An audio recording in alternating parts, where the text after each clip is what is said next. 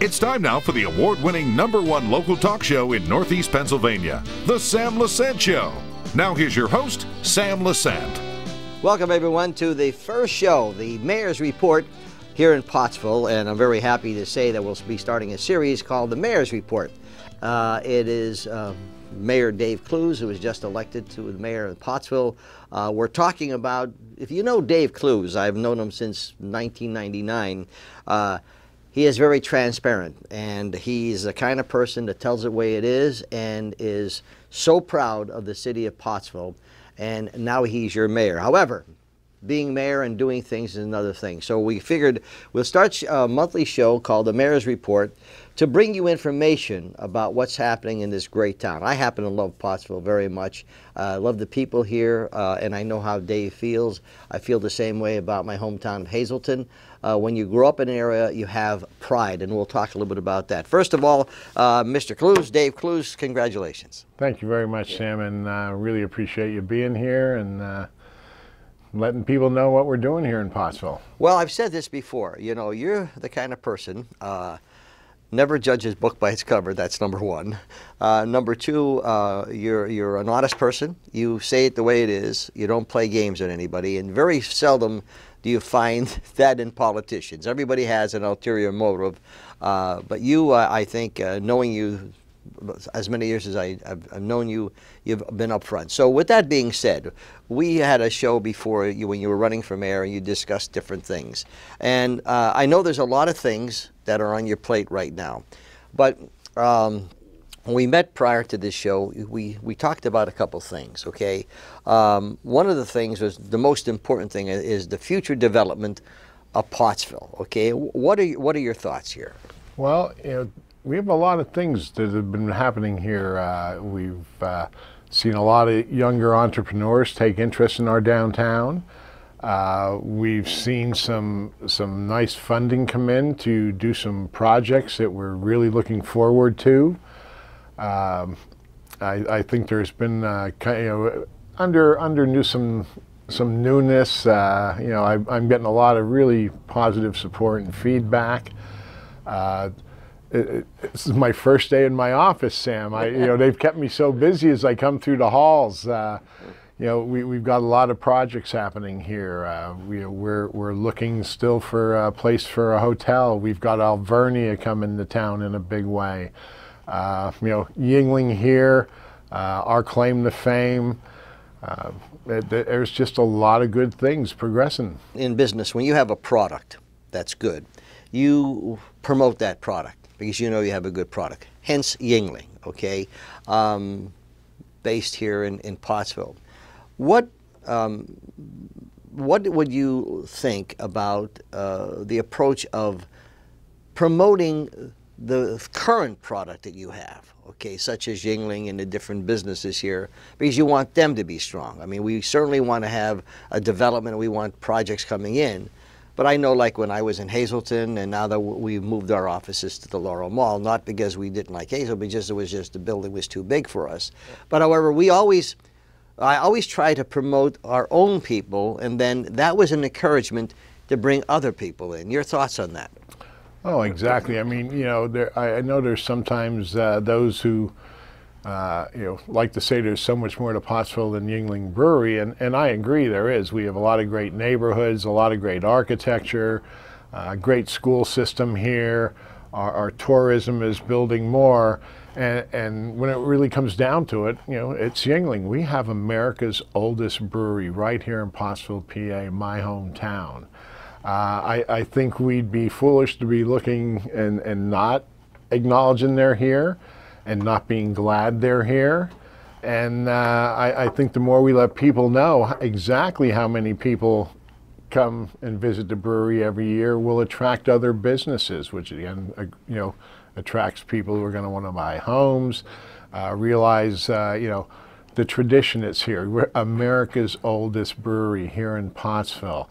That says a lot about tradition and the neighborhoods and how Pottsville's been established. Well, I've had the pleasure of meeting Dick and his family, and I got to tell you, they're honorable people. They're sincere people, and they're all for the communities that they're involved with, and that's great. Looking at the development of downtown, the downtowns today have their concerns. I know any downtown I go into, you see meters. You try to get a parking place. You try to get into the store. Then you can't get a place. You finally get a place. You put a quarter in or whatever. You run into the place for business, and all of a sudden, you know, you're involved. You come out, bingo, you get a ticket. Okay, very frustrating. And so what happens then is that I'm not coming down here anymore. It doesn't make any sense for me to do this. Okay, these are the extreme situations. I mean, I know you don't have a magic wand, Dave, and if you come up with a solution for this, believe me, you should be the governor, okay? What are your thoughts to leave and to help some of these businesses downtown, restaurants or whatever? Well, you know, we all know, you know, parking's always a favorite word, comes up, especially here in the city of Pottsville, since we changed from a metered system and still partially metered to app.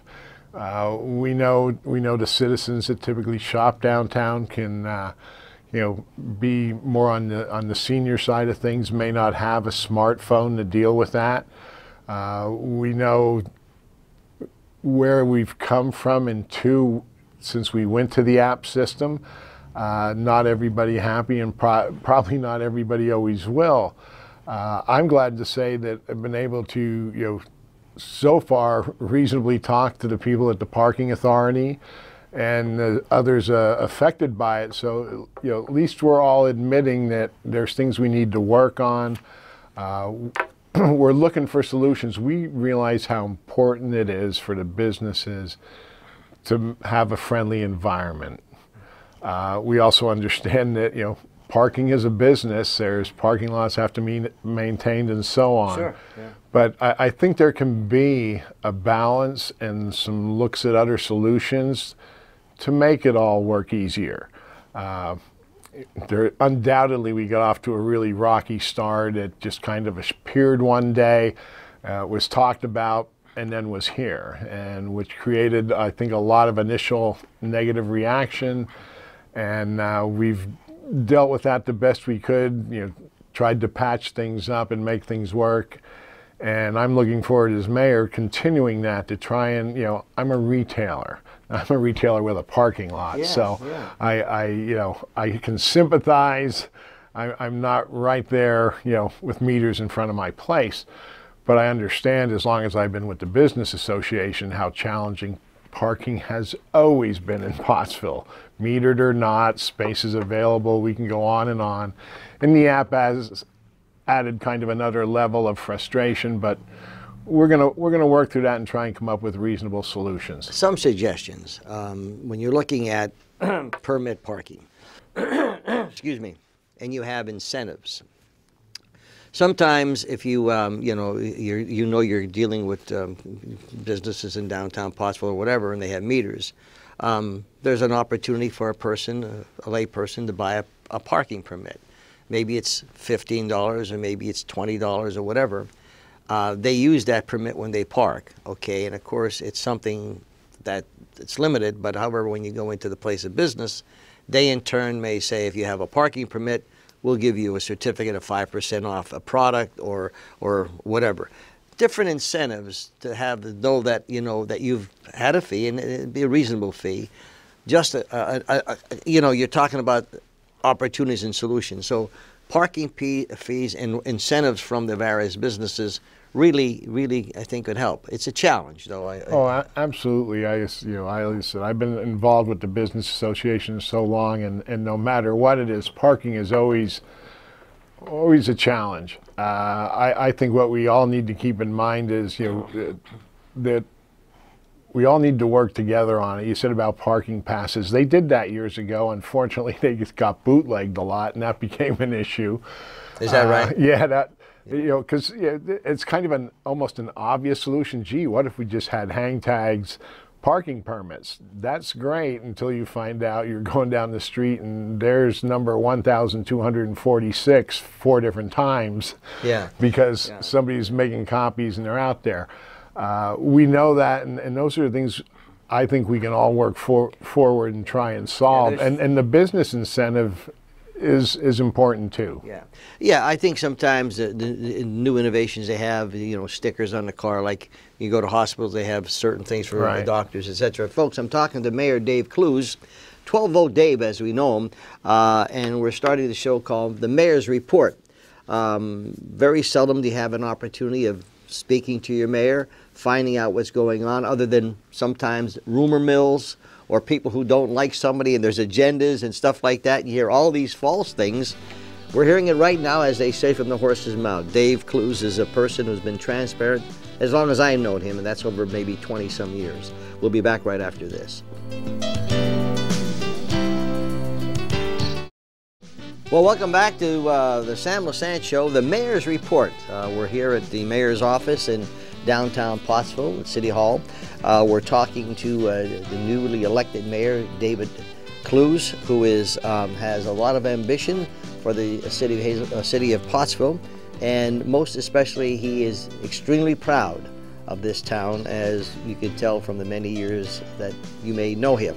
The development, we talked about the future development of Pottsville.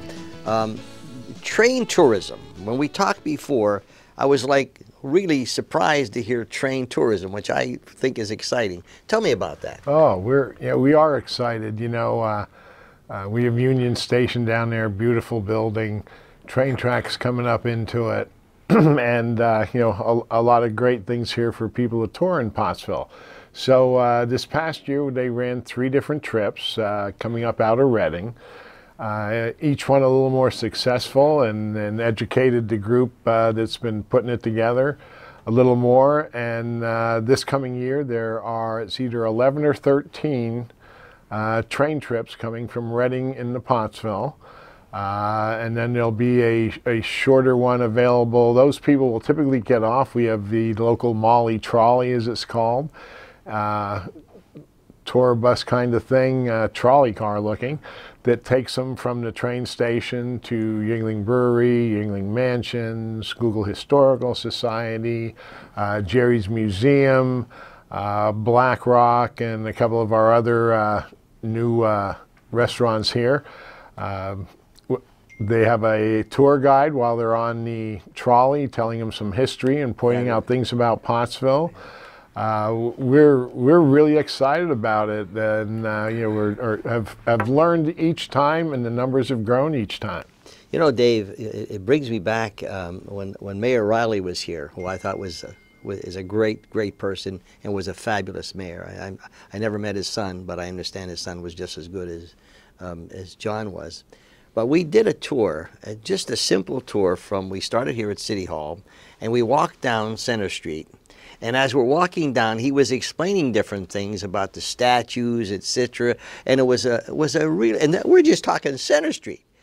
And all the experience and that you're able to learn about a city. And I think this train, what you're telling me, is a lot more than just going down Center Street, correct? Oh yeah. They're going down Center Street. They're going up Montunga Street, and where a lot of the more historic homes are in Pottsville. Beautiful, yeah. We're working with the Schuylkill County Historical Society to educate our ambassadors that'll be on the trolley and at different places to give them some history and what Pottsville came from and is today. Well, you mentioned some of the key things. So they'll leave Pottsville, I keep saying Hazelden, Pottsville, and then move to Reading, or how? The train starts in Reading, comes to Pottsville. Right.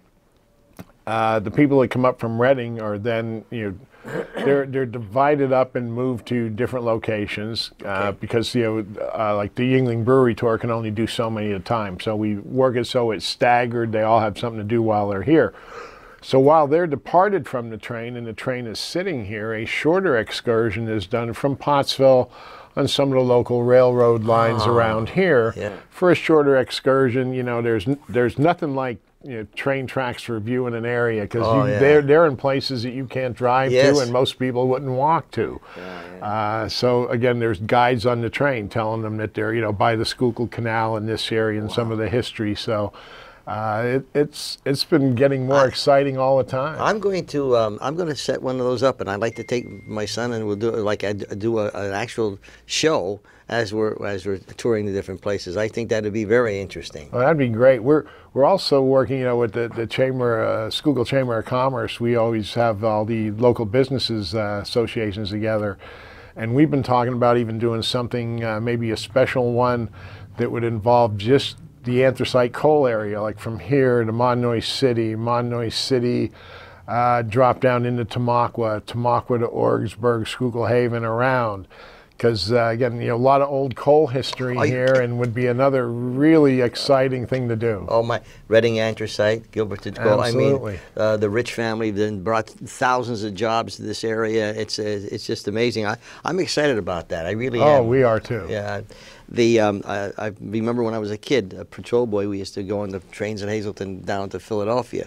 And it was always an experience, going down, and we're talking, well, let's see, I'm 50. Going down for a baseball game. Yeah, exactly. Absolutely. Yeah, yeah. I was on the safety patrol here in Pottsville in the 5th grade. And you're did older the than me, too. I didn't know that. He's 15 years older than me. I didn't know that. Oh, yeah, 15. No, we had a lot, and it was a lot of fun. They provide you sandwiches, etc. Yeah.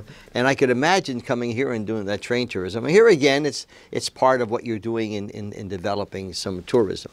There is a contest that we discussed on my show a couple of times called Launch Pottsville Contest. And I know you're very active with that, okay? I think where are they at with this right now? They're entering into, I believe it is stage 2 right now. They had the initial, I'll say, screening and interviews.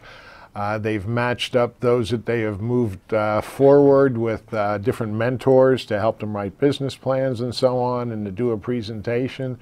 We've got 11 entrepreneurs interested in putting a business here in Pottsville, which is very exciting. That's fabulous. When you have that kind of interest. That's right. And one of your problems is you start looking around going, gee, if they're all successful, where are we finding 11 storefronts? Yeah. Which is a good problem to have. It's exciting to hear that people see the positive part of where Pottsville's going. And the thing that happens, my friends, is that there's more activity in your city. Tax revenue comes up. More people are employed, and it's with the services can increase in terms of fire, police, etc.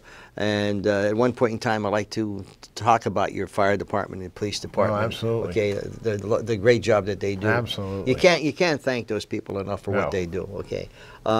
But this train tourism, I'm excited about it. I really am. I think it'll do well. We come back. There's something that Dave and I talked about, excuse me, the development of second floor and above quality living space at an historic area. And so what does this mean for the people of Pottsville? I'm excited. This was interesting. We're going to take a break. We'll be back right after this.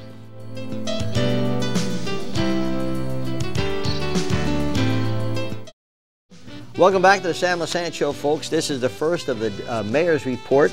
I'm here at City Hall in Pottsville talking to newly elected Mayor Dave Clews.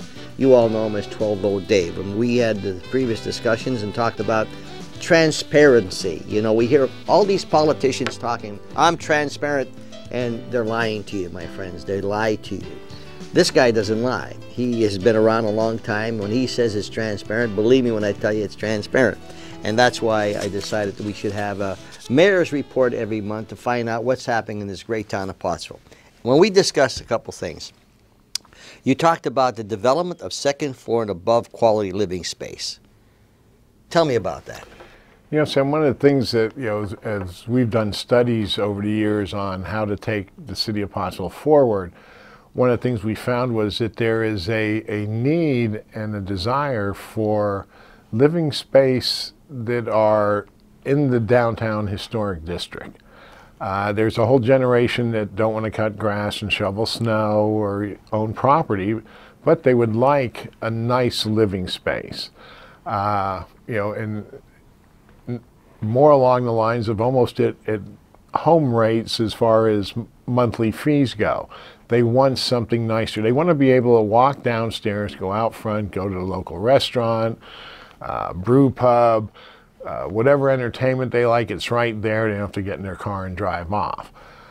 We've had a lot of people come into the area up in the High Ridge area with all the distribution centers, bringing people in from all over the country. Not all want to be homeowners, want a nice place to live, because they also know they might be here at High Ridge for a while and then their company moves them to a bigger location and don't need the headaches of having to sell property all the time. One of the problems when you get into that in historic districts is making sure that the upper levels of buildings are safe. We've seen some horrendous apartment building fires lately in the Philadelphia area and New York and so on. Sad. So as we develop these things, we want property owners and those investing to keep that in mind. We want to find solutions that work, and we can achieve these goals of, right now I think we're looking to try and do 30 units in the greater downtown area and some upper floor development. We've got the local senators and other representatives involved. They found some funding to help us look at different ways to do this. We think it's a very positive thing. We all want to do this and do it right. That's what's most important to us. As hey, we have great living space and it's safe. None of us, myself as mayor, want to be the two mayors we've seen lately having to make a report over tremendous loss of life. Yeah. So we know there's a demand. We know the obstacles that it involves when you have historic buildings, and there's a real positive movement to show people that it's viable, workable, and the city of Pottsville wants to be there and help them with that success.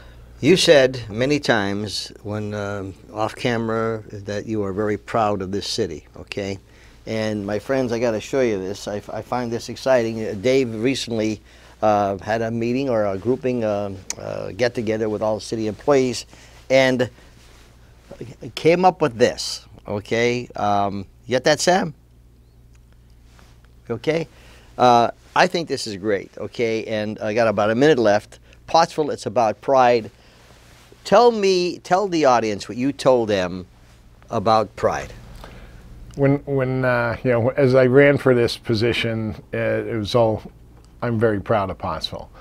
So when I got all my new teammates together here to kind of celebrate and get to know me a little better, I was wearing that shirt underneath the sweater, which, by the way, you'll see me in a lot. I know they secretly call me the mayor who wears sweaters. Mm-hmm. You won't see me in a suit and tie too often unless it's very official. Notice how we dressed up today. And I need the clever disguise.